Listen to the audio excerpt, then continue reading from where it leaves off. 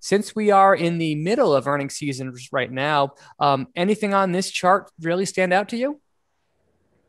I think actually last time we spoke, I was talking about electric vehicles, and they've certainly gotten hit really, really hard recently.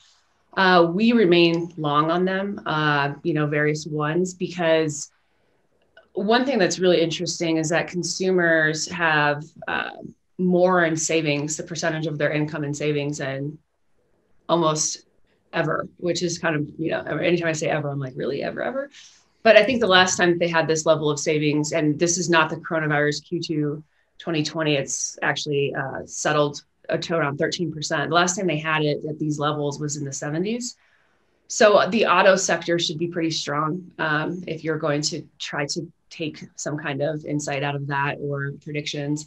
And when it comes to electric vehicles, some of them are really answering, a few different problems. They're answering, like, if I look at NIO, I think I mentioned, like, in China, they don't really have oil like we do. So there's a lot of incentive to, the government, and then, there's just a lot of incentive and a lot of subsidies that are provided around electric vehicles because they don't have, oil and whatnot. So they're also making them really cutting edge at the same price as a normal, close to the same price as a normal vehicle.